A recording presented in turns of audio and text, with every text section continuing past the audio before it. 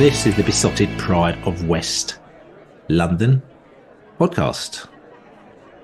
And as you can tell by my delivery, I'm feeling rather relaxed. I had a couple of weeks off from Premier League football, which was getting a little bit frantic, you know, with this sort of kind of near to the bottom of the table malarkey that's going down.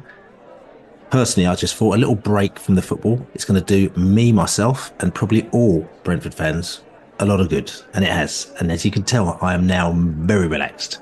Sitting here in the virtual joint with Laney, who is also very relaxed, aren't you, Laney? How are you? I'm good, thank you very much, Bill. Yeah, it's as you said, it's Burnley seems quite a long time ago now, and we're going to talk about that. It was a calamitous afternoon, but you know, it seems like, you know, it came at the right time. You know, a few positives. We'll talk about this. You know, Ivan playing for England and scoring, and we know now that it's going to be a 9-game season rather than a 9-month season, and we know what we really need to do to make sure that we keep our heads above water and retain our place in the top flight for next season. But do we? I mean, do we know exactly what we need to do? I mean, does Thomas Frank know exactly what we need? What exactly do we need, Laney? Well, we need to get more points than the teams below us. That's what we need to do. But we need to, you know, we need to win 2 or 3 games, don't we? And that's out of 9 3 games. No, we need to, you know, we don't know. Okay, maybe you don't know exactly what we need, do we? We kind of do, really. Yeah, we know what we're up against. We know literally that we're top of a bottom sort of 6, and we need to just make sure that we stay above those below us. It's pretty simple. We just have to do better than everyone else below us, and not really worry about anything other than that. You know, we haven't got cups to worry about. We haven't got transfer deadlines to worry about. We're not going to lose any more players. We've actually got players coming back. You know, Bryan Mbuemo came back against Burnley, and he was, you know, a huge shot in the arm.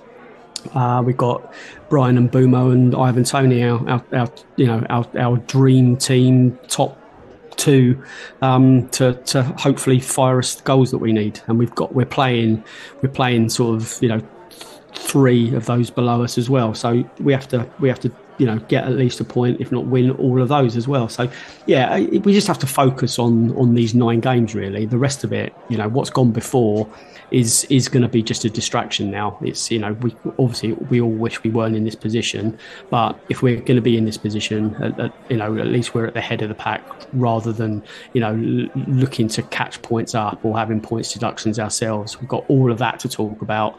It's a lot messier behind us than it is in the Brentford camp at the moment. Yeah, and part of the reason why, you know, we don't know exactly what we need is because, you know, we've got the Forest situation and the Everton situation where there's been point deductions, but then you don't know how many more point deductions there may be or there might not be, or what's going to go on and what position they're going to be or not be, or if there's going to be appeals and whether or not they're going to get the points back that's deducted after the end of the season and all sorts of stuff. So I think part of the thing here, and we're going to we might talk about that a little bit later, is that you just got to concentrate on your own game. I mean, I've always turned around and said, like, let's just forget about Forest. Whatever point deduction they get is not by the by. I mean, I know a lot of people start to get really upset going, oh no, they didn't get enough point deductions, they should have got more. We shouldn't be relying on other teams getting point deductions. We should be doing our own thing and getting ourselves out of peril as it is. So forget about Nottingham Forest for now.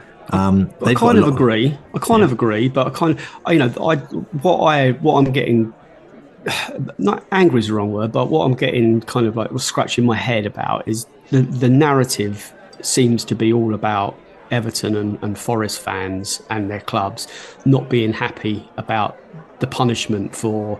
They've admitted that they've breached rules. We call it cheating. You know, they've spent more money than they were allowed to in the same time period that other clubs have stuck by the rules and haven't cheated. They've cheated. We haven't cheated. The narrative should be more about how we feel about, you know, them breaching the rules and seeking an unfair advantage. I mean, what is quite humorous is the fact that they've spent more money than they should have done, but they're right at the bottom of the league. They're struggling to survive still. So they haven't spent more money very wisely. But you know, from a Brentford fan's point of view, from Crystal Palace fans, Bournemouth, Fulham, Luton especially, and Burnley and Sheffield United. They haven't cheated, and they could be going down. We could be going down, depending on the points and what happens for the rest of the season, because they've cheated. And I just think that, yeah, you're right. We shouldn't be relying on the misdemeanors and the kind of misfortunes elsewhere in the league. We should just sort ourselves out, and I still firmly believe we will do that. But I don't think it's not right that our situation isn't clear because theirs isn't. We should have clarity now that we should be just confident in the fines and the points punishment is going to be sufficient to serve as a deterrent and actually be a punishment. They actually need to pay for what they've done. So, I mean, it's interesting. I mean, obviously, I've had quite a few protracted conversations with my Nottingham Forest chums because, I've got chums in Nottingham Forest. And it's interesting. They accused me, stroke our club, of being tin pot, small time. It was always going to be a small club or small thinking club, is what they said. And why's the reason? Because they said, because you stuck within the rules, right? And they said to me, look, you're never going to compete against the top six if you continue to just kind of stick within the rules, right? And so when my argument, I said to them, well, to be fair, everyone sort of said to us when we were in the Championship, unless you actually spend lots of money and sell your stadium like Derby County and Sheffield Wednesday and all these teams did, you're never going to go up. And then we went up against the odds and completely confused everyone. So, of course, their argument then after that is like, oh, look at you, good old Brentford, sticking within the rules. Oh, aren't you so good? So it's almost like there's this really weird mentality that you have to break the rules.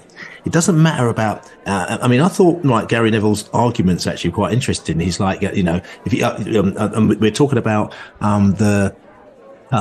basically Gary Neville on his fan show, okay, and he was talking to Greg from Forza Garibaldi. And on the overlap, okay, check it out. It's on YouTube now. It's really interesting. The last hour, check out from an hour in. For the last half an hour, and he was chatting to Greg quite a lot, and then he had also Luton and Everton fan there as well, and he was basically saying, look, the rules are the rules, right? These are the rules, and do you want to, at the end of the day, you basically just got out and broken them. He goes, do you think that's okay? And Greg turned around and said, well, I do think it's okay that we've broken the rules because we survived, because we needed to break the rules because we didn't have enough, we didn't have any players.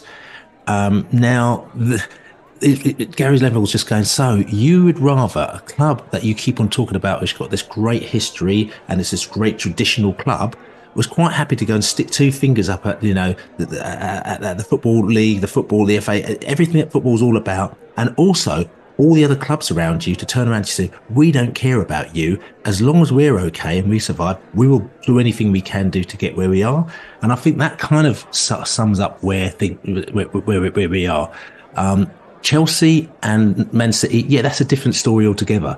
But I think the problem is that when you start throwing those arguments into the pot, right, it starts to cloud the argument, because at the end of the day, yeah, they've done what they're going to do, and I'm sure they're going to get fined or whatever's going to happen to them. But that's not the point.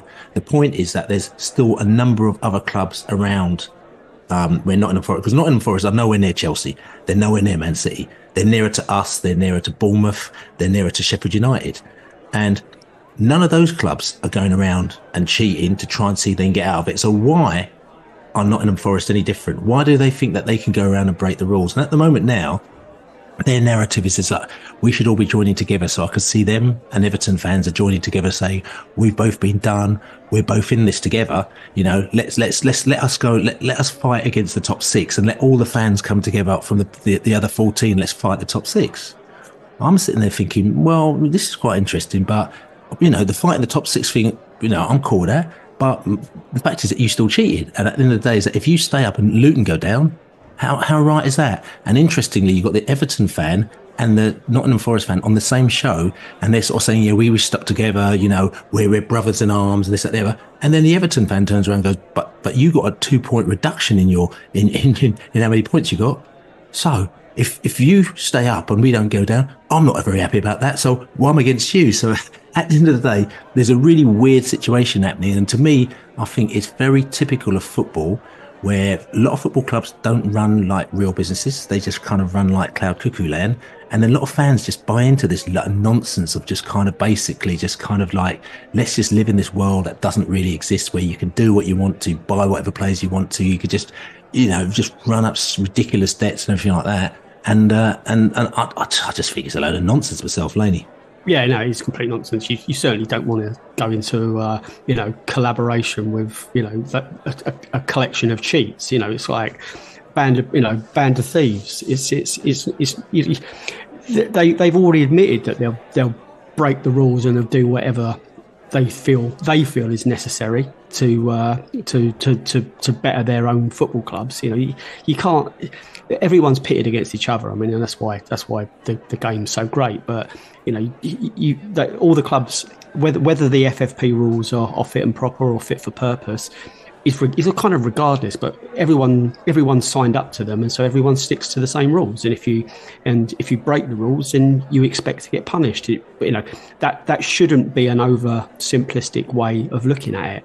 If the rules are there, then you stick to them, or you renegotiate and you get the rules changed. But every club who accepts the place in the Premier League agrees to a code of conduct, as it were. And if you break that code of conduct, it's an offence against everyone else. I hear the whataboutery and the kind of like it's not fair, it's the Premier League is corrupt, but it's not. It's just bad management or intentionally corrupt management by the clubs that have been cited. And I just have to go.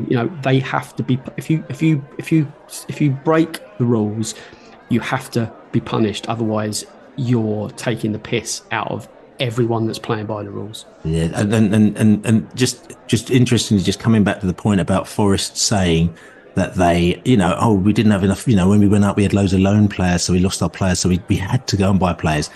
Listen, the reality is, right, if you ain't ready to go up, last season, how many times on this podcast did I turn around and say to you, I didn't want us to go in the Europa League. I don't think we're ready to go Europa League. I don't think we're not Europa, but the Europa, whatever it is. Yeah, I said, we're not ready to go there. Maybe 2 or 3 or 4 years, because at the end of the day, it's about building at a sustainable rate. Right, and I didn't think that we would, if we went in, we'd be building at a sustainable rate. Now, the fact is that if Nottingham Forest were in the Championship, right, and all of a sudden they came from being the bottom, really great to be up there, up the top, and they've gone up there and they got promoted, right, that's fine for them. But the fact is that if they realise that they haven't got the infrastructure really there to maintain that, they've got themselves 150 million. Go back down again, take that money and rebuild, and then you go back like what other people do. Why do they have to feel that they come in the Premier League and before you know it, they've got to be competing with the top 6 or the top 8? That's just not how it works. If they went up, fair play to them. But if they ain't ready, we went up and we had, as we call it, Premier League ready, who was ready to fight and be able to maintain our position in the first year of the Premier League. If Forest weren't ready to do that, but they've gone up, just accept it. Just go back down again and reform. And that's kind of how it works. But it's this whole football mentality about, there you go, we need to get it all tomorrow because we're just the best things in the world and just stick 2 fingers up at the kind of the system. I just think that's just kind of, it's a bit sad, really.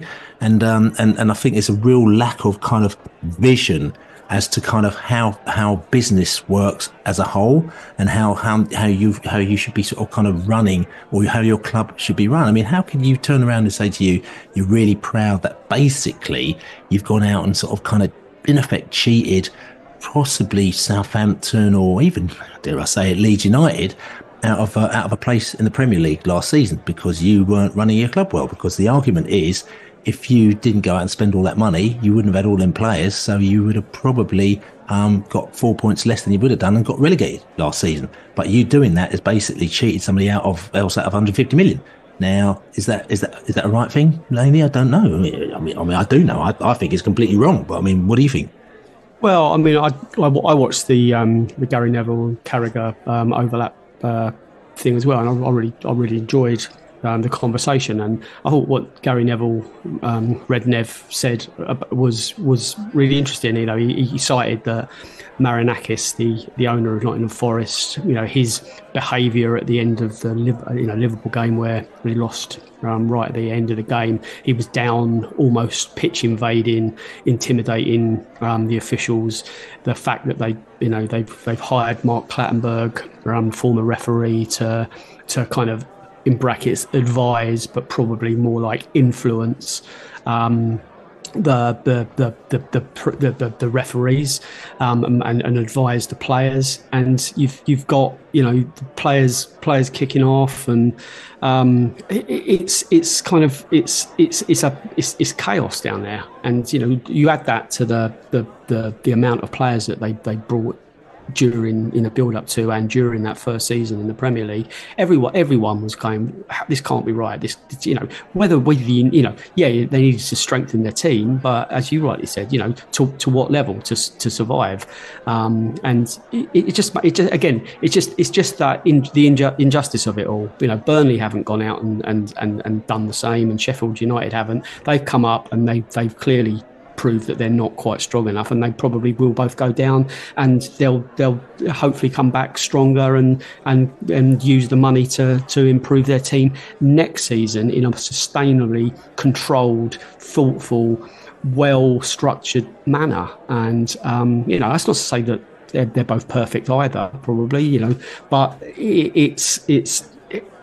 Forest clearly were being run in a very, very odd manner. No one has that turnover of players, and it stood out like a sore thumb. So, you know, it clearly didn't seem right, and financially it obviously wasn't right. So, yeah, I just keep going back to my point. You know, you cheat, you get punished, and you take it on the chin. And I mean, I've got, obviously, there are other opinions going around about Nottingham Forest, which will not be mentioned on this podcast, just because for legal reasons you do not want to get Marinakis actually coming after you. But let's just say, you know, there may be other things going on as to the reason why so much money may need to be spent, and I say allegedly, you know, may need to be spent in and around Nottingham Forest. Anyway, you know, just do a quick Google and you may find out what we're talking about there. But let's just move on about that, because let's talk about more positive things about Wembley on Tuesday night. We had, Wembley on Saturday and Tuesday. On Saturday, England played Brazil in a game I was at, and it was, I mean, I don't know what it looked like on TV, but everyone in the stadium was just like, oh, geez, I need to go home, because it just wasn't the one. We had a very good night after the game, me and the Blades, who were coming down in a few weeks' time, and Soups and Puns. I don't think Puns might have disappeared. Very late night till about 4 a.m, as we normally do. Our little King's Cross haunt, one of the places that we actually found after the Borough game with Lord Lou Can. That was good. It was much better, the post-match, than the game itself, and especially that Ivan Toney didn't come on for that Brazil game. However, the Belgium game, Ivan Toney was touted to be starting, and he did indeed, and he started for England, which was a very proud moment in itself. And then, you know, midway through the first half, Ivan Toney actually scored. He got brought down for a penalty. He went down in Ivan Toney style, and, you know, he picked, and then he got up, and I remember everyone around me go, who's going to take it? Who's going to take it? And me and Soup said, Ivan Toney, of course. And they sort of look at us thinking, who's he? Who's that bloke? You know what I'm saying? And he came up and he scored the goal, and it was a tremendous moment. And me and Soups were the only two people in the whole stadium singing the Ivan Toney beats the goalie all night long song. Which sang it, you know, so which is all good. So yeah, we had a great night actually, which is good. And I thought the game was a good game as well. I mean, you know, last minute equaliser, and England's defence, big question mark, but forget about that. The fact that Ivan Toney has put himself on the map, you know, he played pretty well, his touches were good, and I thought it was, I mean, I haven't seen the game back like you would have seen it, and you would have heard the analysis from the commentators. I haven't heard any of that. All I've done is I've seen from behind the goal, and half the time he was at the other end where you're sort of, you know, squinting your eyes trying to see what's going on. But in general, I thought it was good. Laney. It was incredible. Yeah. You know, you're right to say it's, you know, it was such a proud moment. You know, we talk about a lot the journey Brentford have come on, and we never ever would have expected us. Some of us would never expected us to be in the top flight, but to have one of our players scoring a goal for England at Wembley was hairs on arms, rising kind of stuff. It seems surreal sometimes, and Ivan's a little bit Marmite at times, and with the betting ban and the impact of that on our season this year, and some of the things he said about us, and the inevitable sale, it kind of gets a bit lost. But the magnitude of what a Brentford player's achieved, it should never be forgotten. And seeing him step up, I had every faith in him, and we've watched him score penalties week in, week out, and the pundits and the commentators, they all were singing his praises, and I think he continues to surprise people. Some of his link up play with the midfield, the way he drops deep, the way he knocks the ball back, and then he'll run into space, and he'll be looking for a return. He'll be looking for service, and he'll get great service with some of those England players. Mainu, and Jude Bellingham combined to set up the chance where Toney burst in and got in front of his man and was brought down. It was a great move. There was other moments where I thought that Jarrod Bowen was getting in Ivan's way a little bit. They seemed to be kind of competing in that same penalty area space. I think Bowen was desperate to get his goal, which you kind of understand. He had a good, a decent goal ruled out for offside, which would have turned the game around, just after Ivan's penalty. So I just think he really did play his way into the Euro squad. I'm not quite sure what more he needs to do now. And Gareth Southgate is obviously criticised a lot of the time for being very safe in his selections. I think actually Ivan kind of helps him with that. I think he'll only be back up to Harry Kane if he's not injured, but he proved that he can lead the line. Ollie Watkins can do that as well, and we love Ollie. Apart from his behaviour at the GTEC game a few months ago, where he took exception for comments from one person, and he seemed to have sullied his reputation. But they are the best, they're the finest strikers we've got in England, for England at the moment. And I think Kane, Watkins, and Toney should be confident that they're all going to be going to Germany. So I don't necessarily think it will be just two. I think he will take three, because Harry Kane's fitness, he hasn't been sort of consistently fit for the last few years. He's had time out, and he's getting on a bit, as they say. So it's I think Ivan will be in Germany, and I think he'll be in Germany and still be a Brentford player. That's right, and I'm very much, as you know, looking forward to it. I've got all my tickets, got my Eurostars booked, about 74 Eurostars going there and back. As you do, we've always been planning our trip, me and Puns and the soups and the breads and all that lot, actually. And we're very much actually looking forward to probably the most exciting part of the trip. We're looking forward to going to Wuppertal. And you know why we're looking forward to going to Wuppertal, Laney? Guess what they got? Clue. Guess what they got in Wuppertal that they should have had in Brentford? Just one thing. Is it a monorail? They've got a monorail. They've got a monorail in Wuppertal, and when we saw it, we were so excited. We just go, "Oh my god! No, this monorail was meant to be going to Lionel Road Stadium, and I don't know what happened to the plans on that one. However, we need to make sure that we get our monorail tucked. So we all get stuff packed. I've even booked a hotel in Wuppertal to make sure that just to get it's a late nighter on that one. That's good. That's a good guess. That was a really good guess, wasn't it? Yeah, it was a very good guess. So yeah, and it's a bit of a weird monorail as well. Like, you know what I'm saying, there's all sorts of strangeness going on with it. So yeah, very much looking forward to that. Yeah, probably more than I'm looking forward to the games actually. So in the group games anyway. So which is all good. Also looking forward to the game against Denmark as well, which is in Frankfurt. There's going to be all sorts of characters there as well. I think when the Danish chums have already been contacting me saying we're going to be meeting up in Frankfurt. So I think the night before the game and the night of the game are going to be quite lively. I'll be over for that one. Loyal. So yeah, which is all good. So anyway, yeah, which is like I said to you, looking forward to that as well. Other than that, what else is going on? Oh yeah, any bees, the American bees out there? I should see you in Nashville. I know.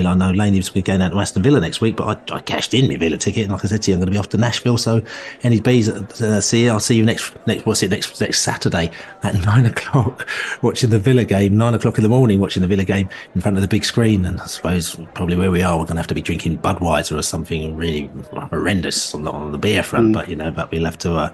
Well, we can make up with that, because after that we can go off and do what we want as well. And just want to give a big shout as well. There was a conference as well at Brentford Stadium on Wednesday. Nitty Raj actually had a little intro on that as well. And there was a big Brentford contingent down there. Marcus Gale was down there as well.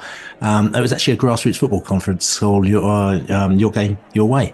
Or is it My Game My Way? Or Your Game Your Way, My Game My Way. I should know, because I was on the panel.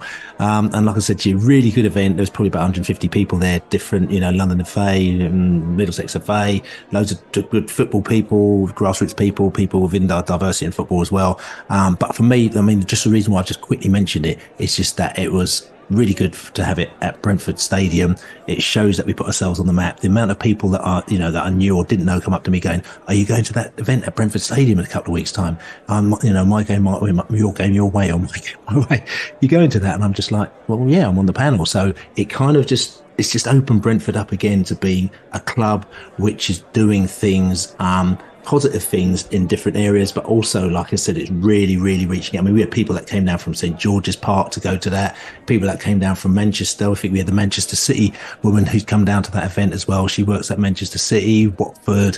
Oh yeah, I mean, you might have a laugh actually.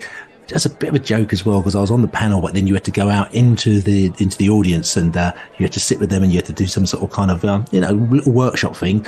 And I happened to be put on. Guess what team they put me on a table with, lady? What do you think? Wasn't Leeds, was it? No, it wasn't Leeds actually. No, it wasn't Forest. No, it wasn't Forest either. No.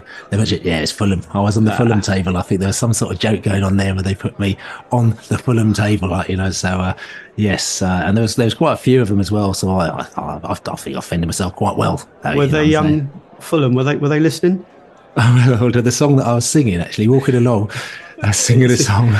Yeah. Yeah, well, to be honest with you, I don't think they were actually. No. Well, what I did notice is that they left about 10 minutes before the end. You know what I'm saying? All of them. Oh, they probably heard that you were going to build a bonfire. That's probably why. Yeah, so they did. I did crack a joke saying actually it was pretty silent on the table, which didn't go down particularly well. They always leave it. They always leave it before the end anyway, don't they? That's what I said. Yeah, they left 10 minutes before the end. Yeah, it's all good. But anyway. So listen, we've had a good chin mate talking about nothing there. No, actually, there's one other thing that I want to talk about. This is not nothing because it's very important. We also had, and JB's going to talk about it a little bit later, the women's game as well, where Brentford Women took on something Lee, Ashton Lee. Yeah, Ashton Lee. I was about to say Ashton Curzon actually. Ashmount Leigh. Okay, they took on Ashmount Leigh. Again, I should know because I was there. But again, it's funny because this international break, what you do is you get almost like a week or two off, and then everything becomes a bit cloudy. So it was a really good day out again. The weather held up. There was actually a little bit of sun, even like you're saying. We had the two stands. Both stands were pretty full. There was a nice little vibe, and Brentford went out and they did the absolute business. They scored 6 goals. Ashmount Leigh got their 1 goal. I'm not sure who got it right on the podcast here. I know that I said 9-1.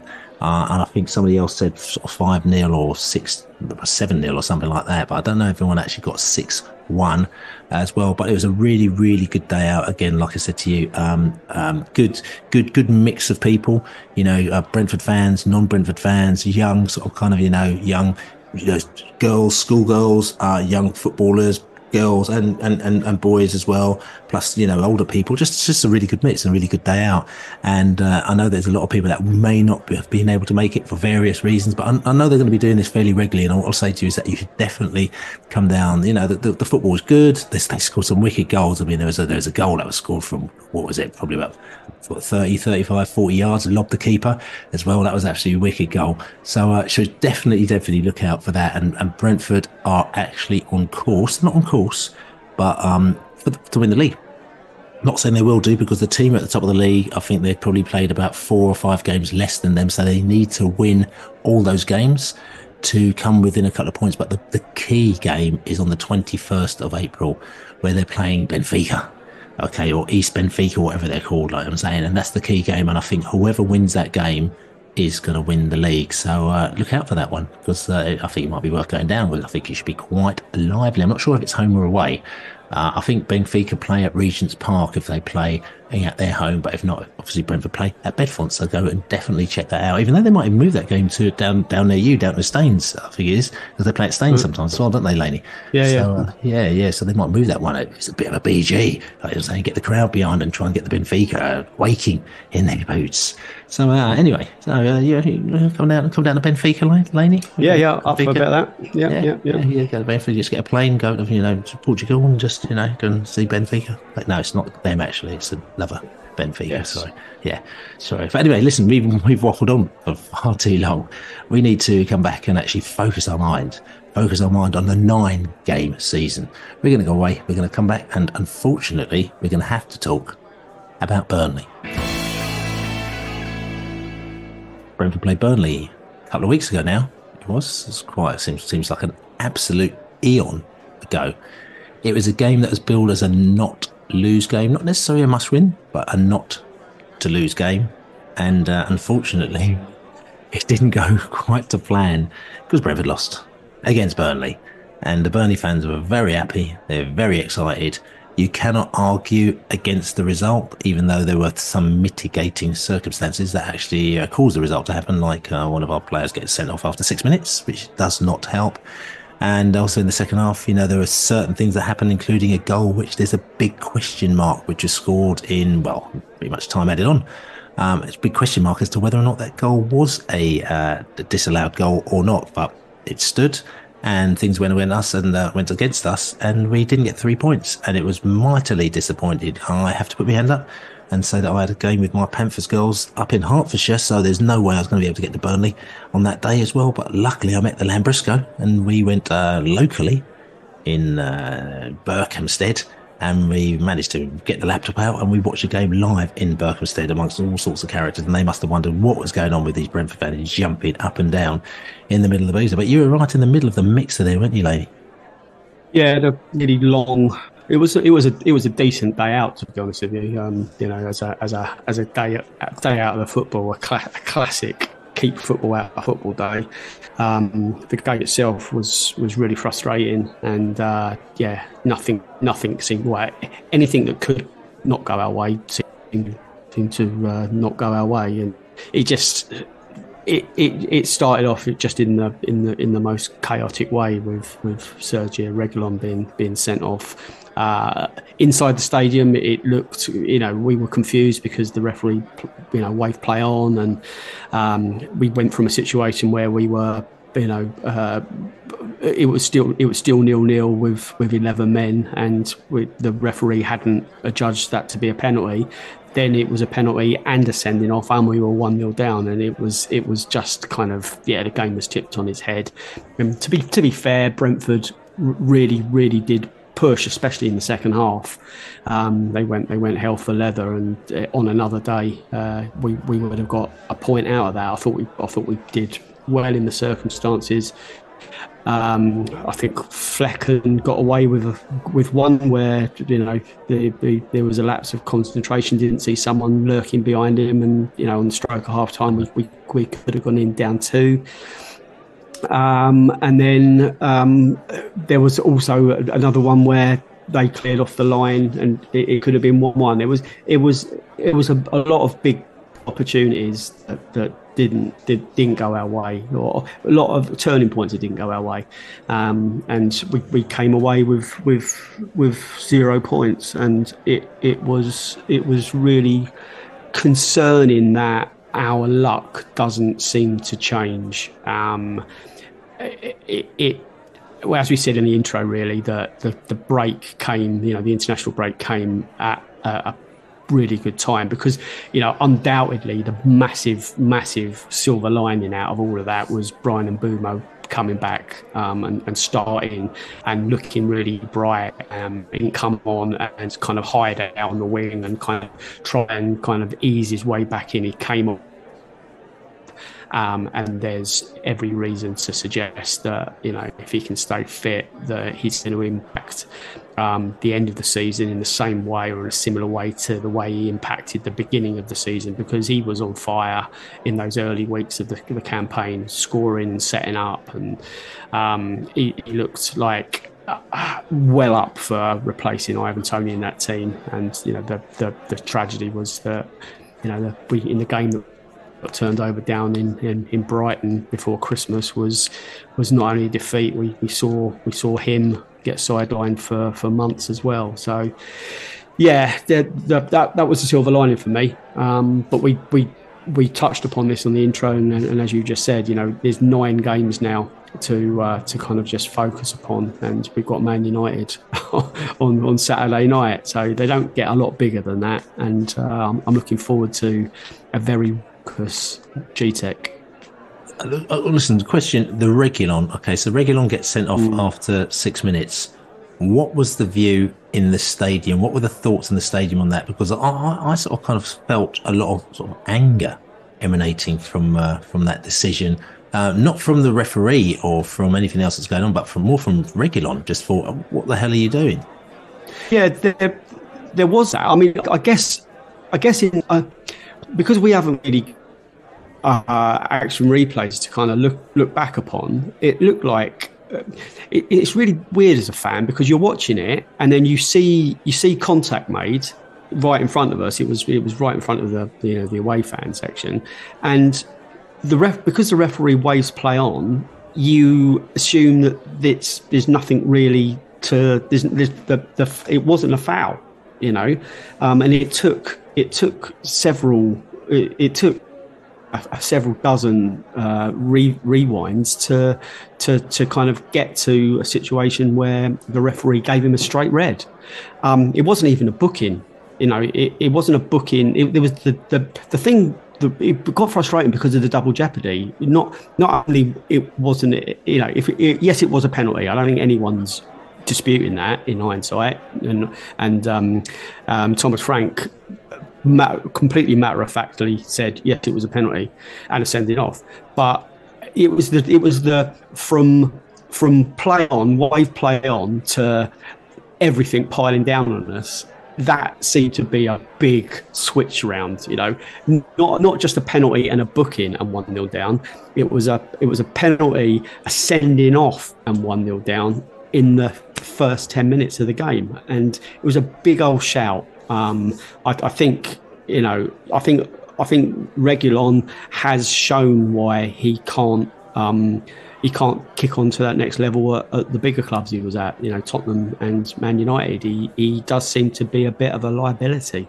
And I guess the plus side, if there is one, is that at least we've kind of tried before we bide. And I personally don't think, if there is a chance of us signing him, that we should. He seems to be very overvalued, and he's obviously he's better than having no left back or having people filling in.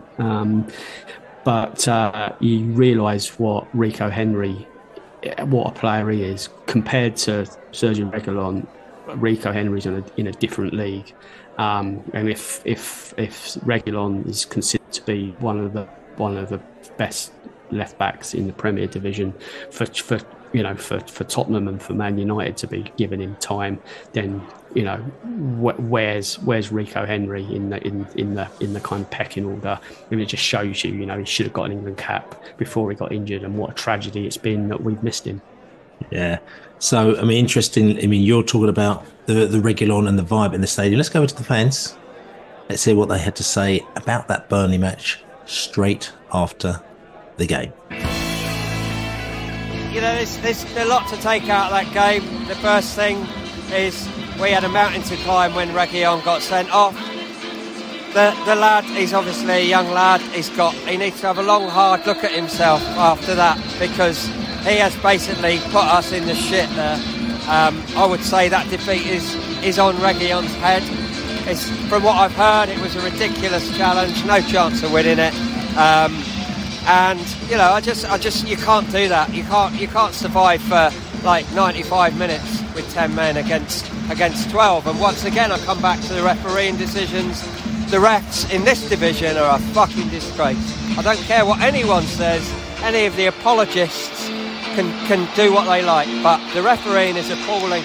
Nothing wrong with that goal at the end. Disappointing to say the least, but surely we must get the rub of the green soon, because everything went against us today. You know, I'm not saying it wasn't a penalty, definitely, but sending off, I'm not sure. You know, that last 25 minutes gave us hope. We played as a team. We should have got something out of that game. The ref gave us nothing. We worked hard. We were fantastic. But we're going to do it. We just need some confidence. We need that winning feeling back, and there isn't much of it at the moment, but there is positives. We'll be all right. It's difficult, it's tight, without a doubt. We did say we must not lose this, but looking at Burnley's performance today, fair play to them, they have won it today. That early sending off clearly changed the whole dynamic, but the last 15-20 minute tactics by Thomas Frank was excellent to see. That power play has a risk with it, but Christ, we nearly got something out of that, and it almost wasn't lose game, but we didn't. We're going to get on with it, but I think we are still better than that bottom three. They took all year to decide whether it's a foul or not. If it is, then fair enough, he has to go, but we try to get back into it at the end. When they were struggling against us when we brought on the subs at the end, like, they were worried. We were shit. Reguilon let us down. Silly foul at the start of the game, and it's cost the rest of the team, unfortunately. The majority of people who aren't Brentford fans that tell me, you know, they think we are absolutely fine, and I think completely opposite. You know, I watch, you know, performances like that against teams in and around us, below us today. What do we give? You know, they wanted it more. Yes, we got a red card, and yeah, there's one goal in it, but I think they wanted it more from minute one.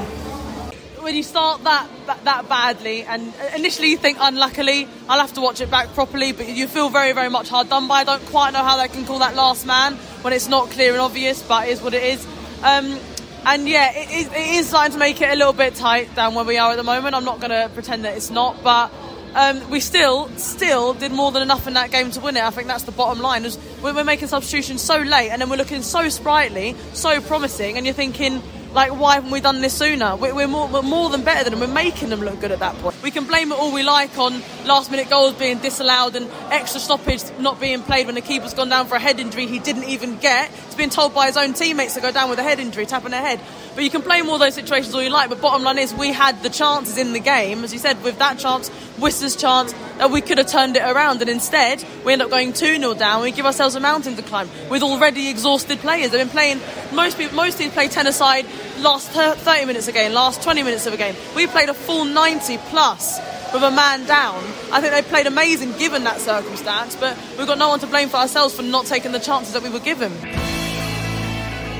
There you go, fans after the Burnley game, fairly resigned, sort of, like I said, a little bit of anger emanating there as well. And there's all sorts of kind of in the stadium, something that probably haven't seen for a while, where you've got the sort of characters being kind of sort of taken out and just, you know, spoken to, and just anger brimming over a little bit, you know, which you do get at frustrating time. I mean, it doesn't only happen at Brentford, it happens at, you know, Everton, I've heard it's been happening, Nottingham Forest, I've heard it be sort of kicking off and stuff like that. I think probably Sheffield United, they're probably so resigned to going down, you probably don't get that happening there, but you felt a little bit of that sort of kind of frustration, did you, Laney?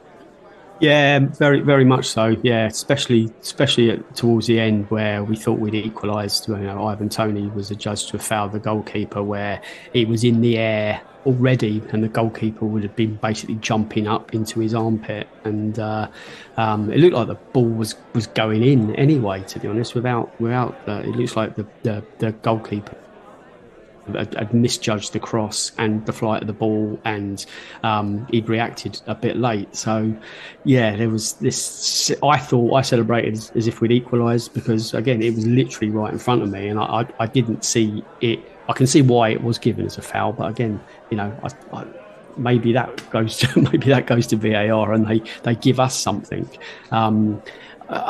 Yeah, we tried really, really hard. And yeah, there was frustration at the end because it was just a case of what might have been.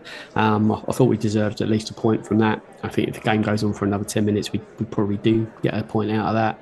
I don't think the players could have tried any harder second half, but, we travelled a long way, and not that counts for anything, but it was a long day out to kind of suffer like yet more misfortune, and I think the tide has to turn at some stage. I think we've had our fair share of unfortunateness, and I just want us to get at least 90 minutes where we can defend really solidly, we can take the chances that our XG is creating, and we can look at a fairly easy win where at both ends of the pitch things have gone to our advantage and we've got 3 points, and then it just takes a lot of pressure out. I mean, 1 3-point haul isn't going to be safe. Isn't going to mean safety all on its own, but I think the whole mood around the camp is that we can win again. It seems a long time since that Wolves game, and the Forest game seems even longer ago. So, 3 points will change everything. But got a tough 2 games ahead of us. Well, tough 3 games ahead of us. Things don't get any easier. Man United, Brighton at home. Then we've got a trip to Aston Villa. All really, really tricky fixtures. Yeah, definitely tricky fixtures. Look, I mean, let's just have a look at see where Burnley and Brentford kind of fared on the pitch as well. Burnley, they were effective at creating goal-scoring opportunities through balls and also goal-scoring opportunities from the flanks, and they were strong at finishing. This is from WhoScored.com as well.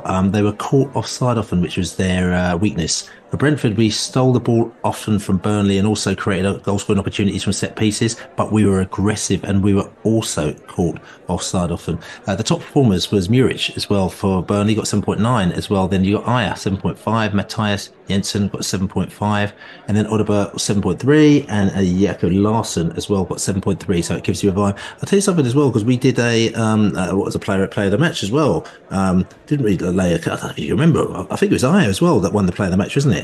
He did. Yeah. So we got the Besotted Global Player of the Match, which is done by the Tasmanian Bee as well, who's coming over very soon. I think he might even be here for the Brighton game, but he's definitely here for the Sheffield United game because him and his crew are going to be down the globe. His whole family are going to be down there. The globe, just tucking right into all sorts of globe action. So it's good to see the old Tasmanian Bee come all the way over from Tasmania. Somebody actually said to me today, I said to you, the Tasmanian Bee's coming over, right? And he said, "Is there such a thing?" And I just went, "Yes, there is." And he went, "Amazing." So people, if you just sort of kind of just get that into your mind, basically we have somebody coming over from Tasmania, Brentford fan with his whole family, to come and watch a couple of Brentford games. And that is the kind of thing that kind of happens in this new Brentford era. So Aya was top boy in that game. Janelt finished second, and Mbuemo finished third as well. That's Aya's first man of the match of the season and his 14th player of to actually win man of the match this season. We keep talking about how many different players have won player of the match, man of the match this season, which probably goes to show you how many changes has probably been in the side. We've had to just keep on just kind of refreshing, like, get the turnstiles going to get another player in. And he's just won man of the match because he's just a new that's left on the pitch.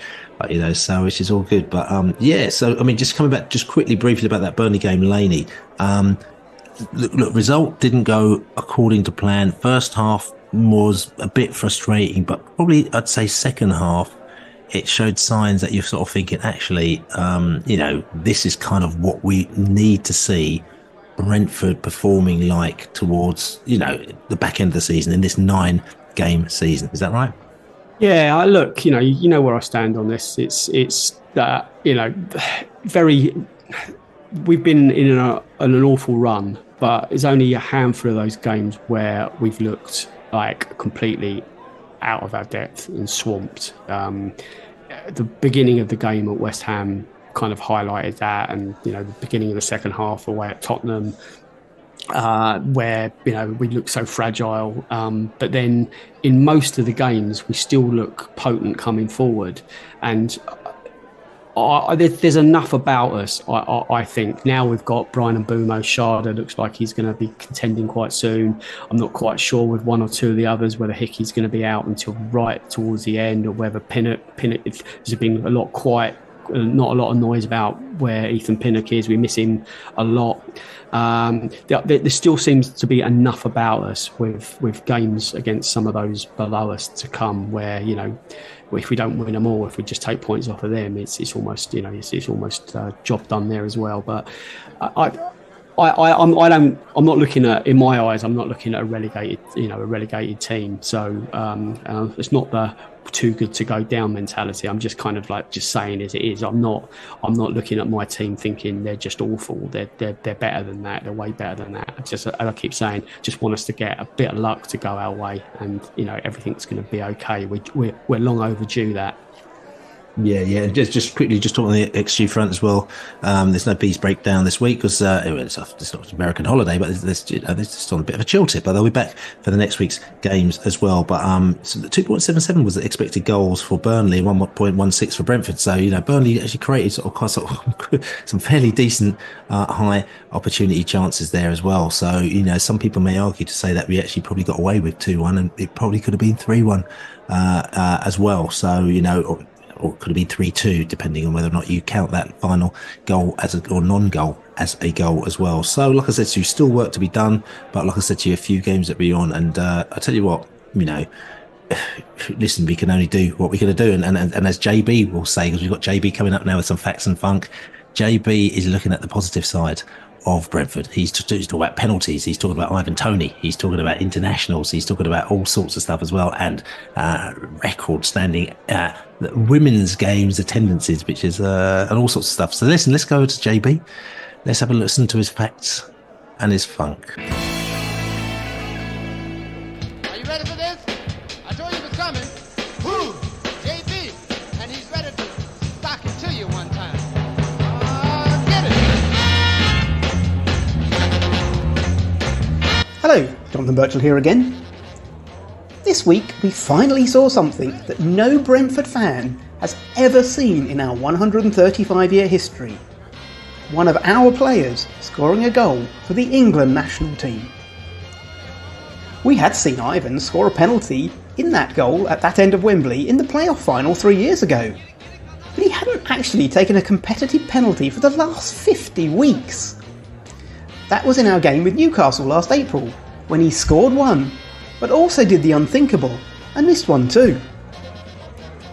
Staying with penalties, by this stage of a Thomas Frank season, we would normally have been awarded an average of 5 penalties. This season we've had just 2, neither of which were at the G-Tech. It's the first time in this millennium that we've reached this stage of a season and not yet been awarded one at home. And going into Saturday's game, not only is that stat against us, but it's also in our previous 15 league encounters with Manchester United, we've never been awarded a penalty. Back to our last league action and our trip to Burnley. Unless you travelled to Turf Moor for our games in 1935 or 1996, then you've not seen a win in the other 14 visits we've made in League and Cup. It was, however, great to see Bryan Mbuemo back after 13 Premier League games out. When he came on, he was reunited with Ivan Toney. It had been 315 days since they'd both been on the pitch together. That was back on the 6th of May last year at Anfield. On the flip side, there was the red card. It's been just over 10 years since we last had a loanee sent off. Coincidentally, another left-back, Jake Bidwell. He, of course, then went on to sign permanently for us and make over 100 appearances, and will be playing in this year's FA Cup semi-final for his current side Coventry City against Saturday's visitors, Manchester United. Last Saturday saw Brentford's women's team win at the G-Tech. The crowd was 4,856.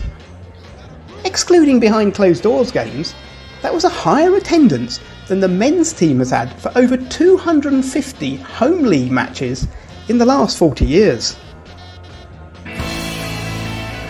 So there you go, JB, facts and funk. And JB, he was on a right mission there, wasn't he, Laney? He was weaving in and out of all sorts of facts and funk business. He's certainly got his facts book out, hasn't he? He's done well. Done well, the kid JB this week. Thank you as always. Appreciate all that. That's right, much appreciated. But listen, Saturday. Got a match. We are playing Manchester United. It's a late kickoff. It's 8 o'clock kickoff. And I think lots of characters are quite up for it. There's been a bit of a flurry on the old WhatsApp rings on the tickets. Sort of people flying around, sort of people left, right and centre. You know, we thought Easter weekend there'll be a lot of people missing in action, so they won't be there, but there seems to be lots of people to replace them and take their place. So I think it's going to be quite lively at New Griffin Park on Saturday night, actually under the lights. And like I said to you, this is going one stage further because we're not talking about the 5:30 kickoff, which is normally fairly lively. We're talking about the 8 o'clock one, which is going to be absolutely potty for it. Tell you what we're going to do. We're going to go away. We're going to come back and we're going to talk about Manchester United. Man United coming to New Griffin Park, and they're going to be looking back at last season thinking, no, not them lot again. Because we did them good and proper at our stadium last season. To be fair, when we went up to theirs, we looked like we were going to do them good and proper up at their place. Was that last season? Was that earlier this season? That's earlier this season, actually, wasn't it? Was it? Yeah, it was October. That's right. It was on October, actually. So since we played Man United back in the last season, and then we've gone up to their place earlier this season, looked like we we're going to do them good and proper. We were 1-0 down in the 90th minute, and then McTominay came on.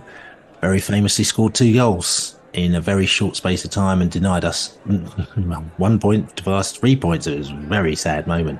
However, you know, what that says to me, and I think, you know, what it says to a lot of people, and looking at Manchester United, they're one of these teams that they're always beatable. They've got a number of things going on. It's interesting. You've got Christian Eriksen, who was very well beloved down at Brentford, but then he decided to make a move to go up to Manchester. And I think it's fair to say that, you know, it's not been the honeymoon that he's expected it to be. And that the vibes that I'm getting is that he kind of wants to leave and maybe just go elsewhere because he's not getting the game time that he's getting. And part of the reason why he wanted to come back was he wanted to get the game time so that he can get into the Danish national side and he could be an integral part of the Danish national side, because obviously that's a big thing for him at the moment now. So like I said to you, it's not all sort of swimmingly, it's not all going down particularly well in Manchester. However, they do eke out little results here and there, and I think on Saturday we just have to make sure that we're not one of these teams where Manchester United all of a sudden bang, they get on it and they eke out a result in it, Laney. Yeah, we kind of can't take what happened for granted last season. They'll want to come and get some kind of revenge. But you know, that Jensen goal up at Old Trafford, I thought it looked like, wow, we were under the cosh, weren't we, at the end?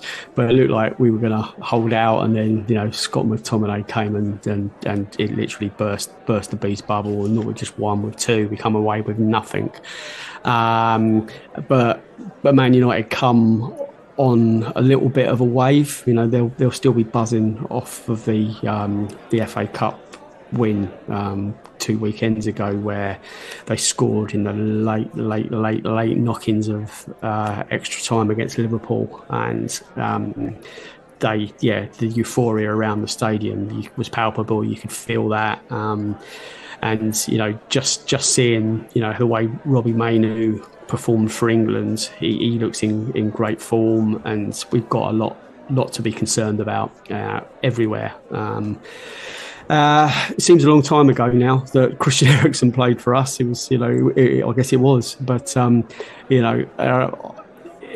Will he be given a good reception? It's unlikely. So I think there'll be quite a few cold drinks consumed before kickoff. I think there's going to be a real kind of pit of an atmosphere at the GTEC, and I encourage people to come down to the Globe beforehand and kind of to join in that kind of match preparation. We go through a very, very strategic match prep, don't we, Bill? We've got coaches, we've got drink coaches that come in and help us before games just to get lubricated, stretched, ready for action.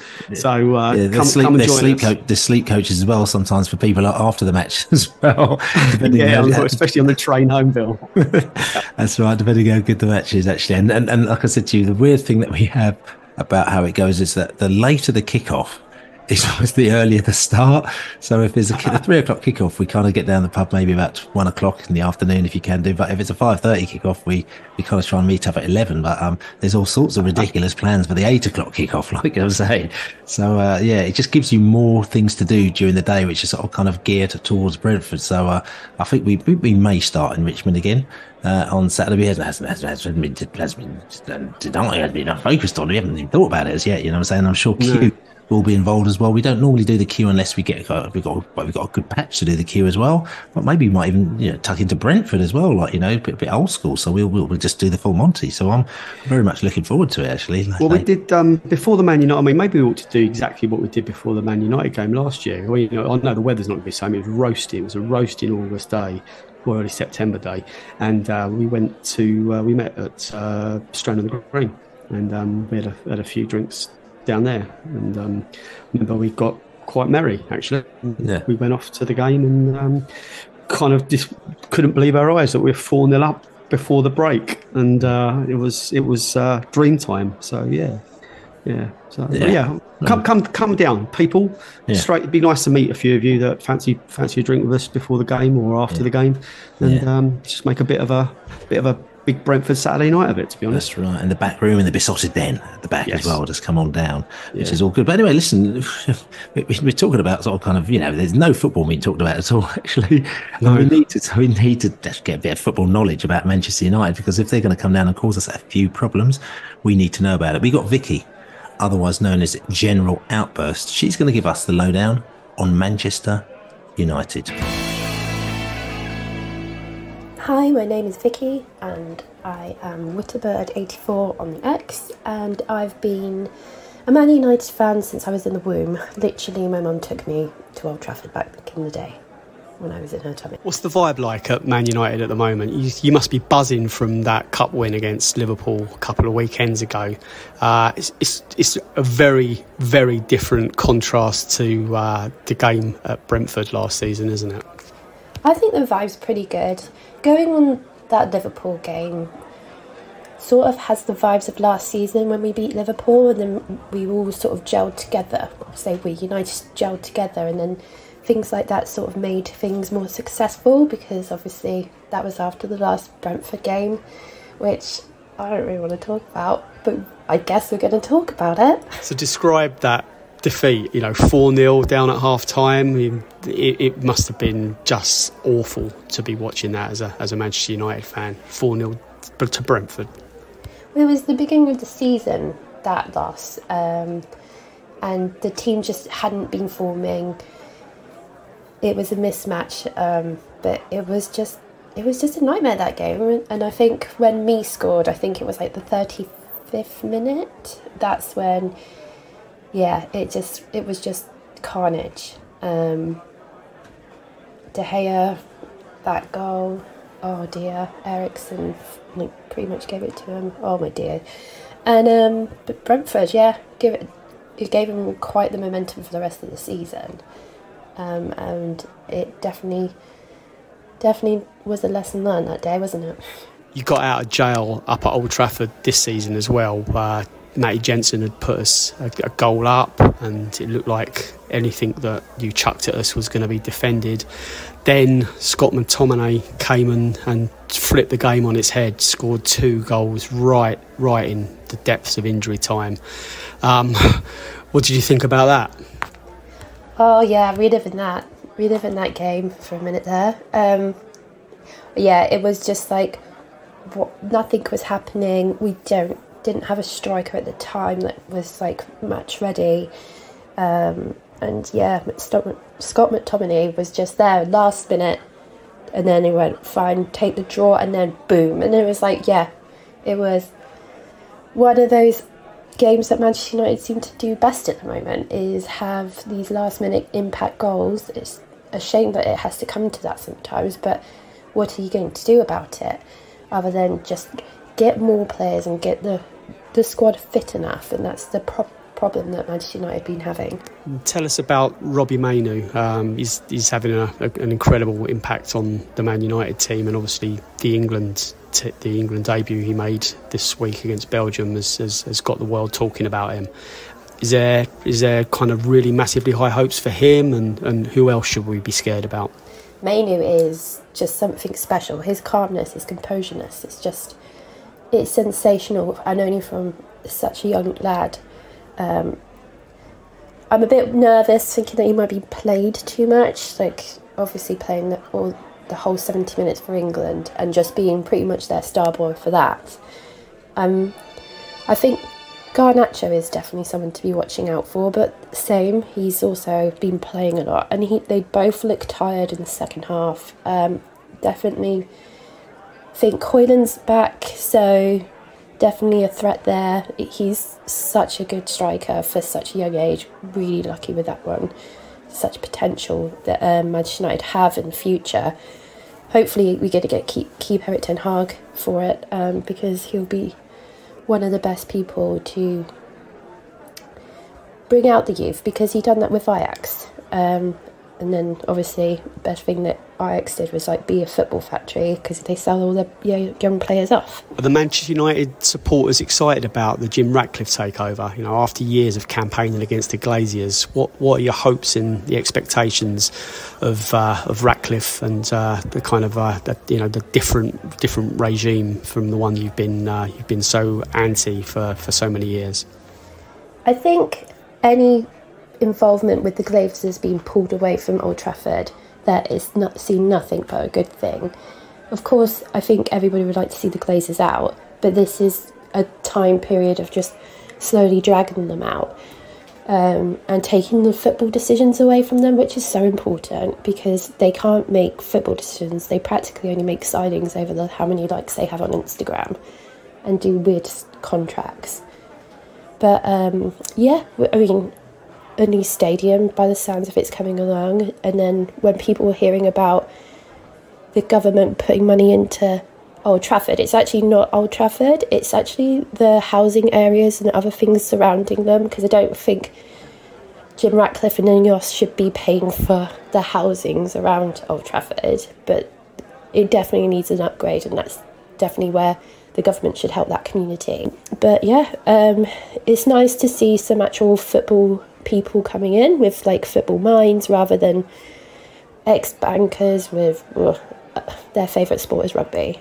Yeah, so I think it's all seen as good, except for these rumours about Gareth Southgate, which is just horrible, in all honesty. I'm not a fan. Gives you a big pit in the stomach, especially when you hear from the right people that, yeah, they are really considering it. And I don't really want to have a manager that got Middlesbrough relegated. So what are you expecting from Brentford on Saturday night? Is the game just about revenge from last season, or are you expecting a lot more than that as a Manchester United fan? What I expect in the game is it's just going to be carnage, just pure carnage. I feel like it's just going to be midfield against midfield, bringing yours up, probably you go into the back three rather than have a back four. Manchester United still having our injuries come back, but Onana seems to have got better in formation, because his confidence is up and he's a confidence player, so hopefully, yeah, I really think it's going to be a pretty good game. I'm really excited for it. A late night on a Saturday can either break your weekend, can't it? Ruin your Saturday night, or it can make it. So, yeah, looking forward to it. Really thinking that it might be 3-2 to United. To me, I expect goals. So there you go, the general outburst. Vicky's giving us a general outburst there about Manchester United. And make you nervous, Laney, or are you kind of chilled with it? I'm actually quite chilled. I've been chilled most of the season, and to be honest, even in the most stressy times. But yeah, I'm thinking we get something out of this. To be honest with you, I think there's a good chance. I just kind of look into Ivan and Bryan, and obviously the concerns what we do at left back because Sergi is out suspended. He's got some decisions to be made there. Thomas, but if you listen to his piece on the Brentford official site, he did a kind of a video kind of update, it wasn't really a rally in the troops, but he kind of he underlined the fact that we need to make it a fortress on Saturday, and how Brentford players that they'll give their all, and we need to kind of get behind them. And yeah, it was a timely kind of update, and he doesn't often get his tactics wrong. Obviously they've got some standout players, and if they all perform to their very highest potential, then we're going to get beaten again.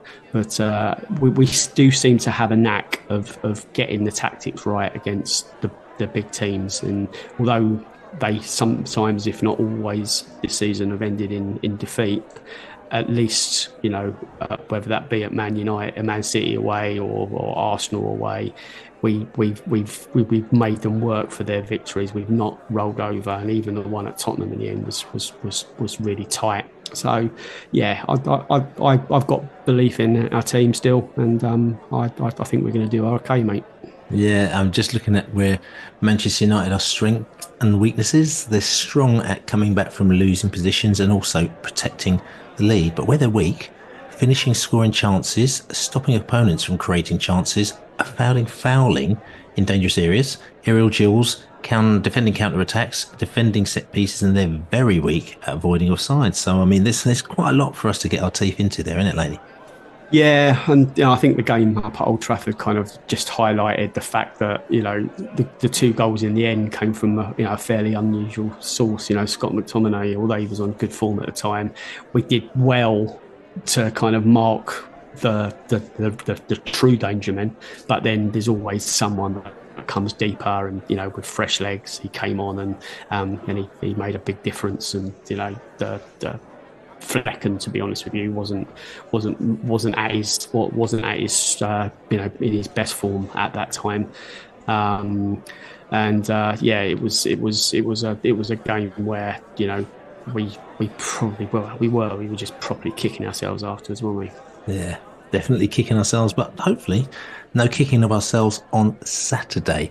God knows what the weather's going to be like, but like I said to you, hopefully the sun will be shining before the game on us and just give us some positive rays, because we need them, like I said to you, because we need to get a couple of games under our belt, and then boom, we're done, and we can relax, I believe, for the rest of the season. Just forget about them point deduction things. Let's just concentrate on what's going to happen in our own camp.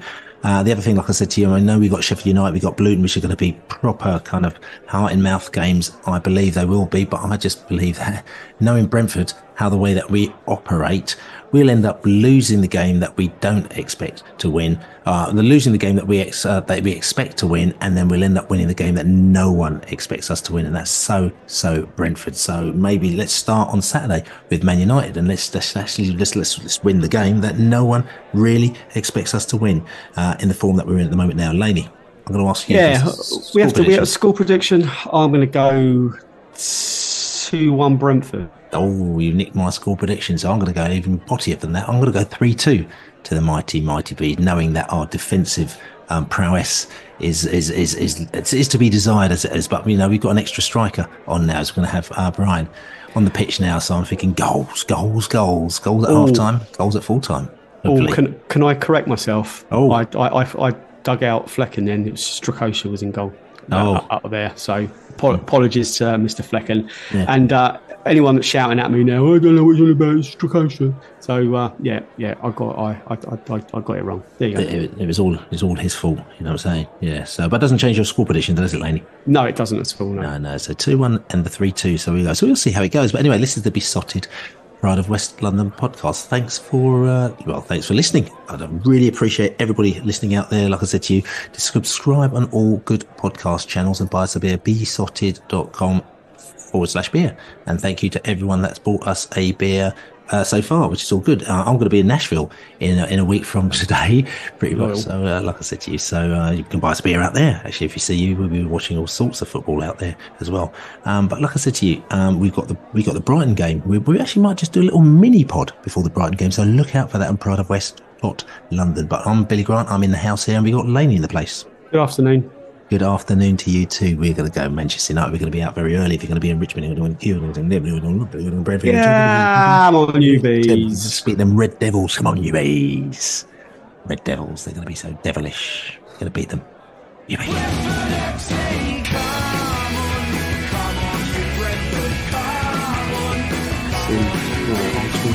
Close to